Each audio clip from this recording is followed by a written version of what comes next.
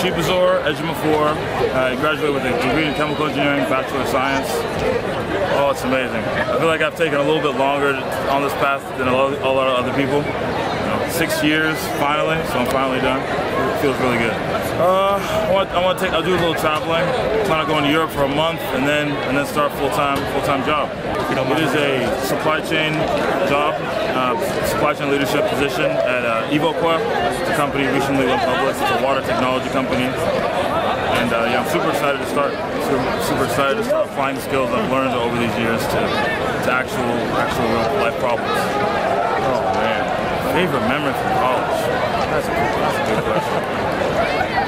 I don't know. It would have to be just being downtown or hanging out with all of my friends that I've been friends with forever. You know, I had a friend who graduated from dentistry school, and we've been friends for forever. So all the moments that we were sitting in our room, in our apartment, just watching The Office, or wondering if we're gonna get through the next phase, I just cherish those forever. I'll just remember those.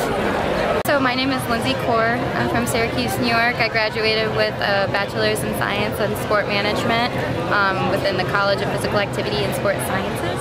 Amazing, yeah. It's a short 4 years, but I'm going to grad school, so I'm going to continue it on. Sport management, my master's in sport management here at West Virginia University, yeah. My name is Steve Hunchuk.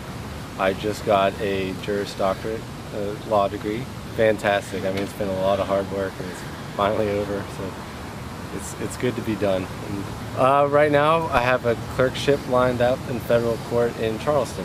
So my name is Matthew Sabato. I graduated from the College of Physical Activity and Sport Sciences, and I have a bachelor's in science degree in sport and exercise psychology. It's definitely something like off my shoulder, you know. It's been a long 4 years. It's kind of surreal. I have more school to come, so like I'm like not 100% there yet, but like it's definitely like a surreal moment for me. I'm gonna get a master's degree in academic counseling, so just be a school teacher. I think Connecticut, somewhere in Connecticut, Fairfield University maybe, that's the goal.